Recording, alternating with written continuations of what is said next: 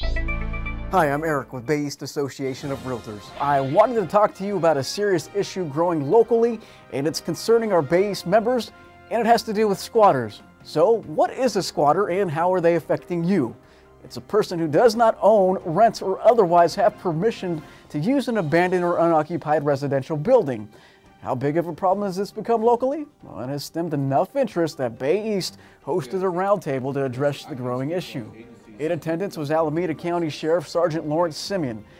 Simeons discussed tactics used by the squatters and how realtors and property owners can respond. Check your property. Do not let your property just sit there and you do not know what's going on with your property. You are asking for trouble. You will go there 5-6 months later and find out that somebody's sitting in your property. You can't do that. I know there's a lot of property now, and I know it's a problem, but you have to police your property. So, what can you do to protect your listings from squatters? Here's a list of the top 10 ways to protect yourself and your clients. Number 1, only take listings you can get to easily. Visit your listing at least once a week. Realtors are in and out quite a bit. So remember, did you turn the lights off, the air off, the heat off? Did you lock the doors?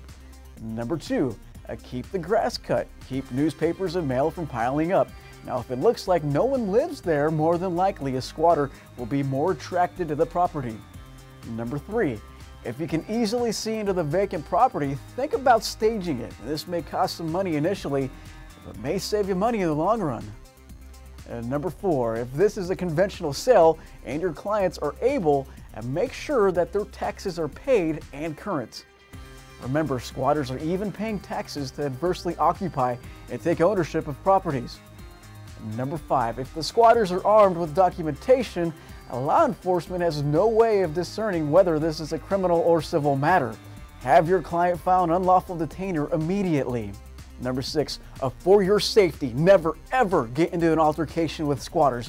Call law enforcement if an engagement is necessary.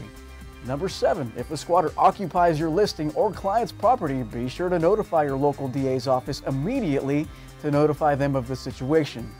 And number 8, as simple as it sounds, keep a light on inside the property. It'll help keep the bad guys away. And number 9, make sure the property is secure at all times. And finally, stay alert and informed. If your property is occupied, document as much as possible, and this will help the DA's office if it becomes a criminal matter. Well, I hope these 10 tips helped you become more aware of squatters and what to do if you ever encounter one in your business. Now, if you'd like more information about squatters, please feel free to contact the Bay East Public Affairs Director, David Stark, at 925-730-4068 or davids@bayeast.org. Thanks for watching.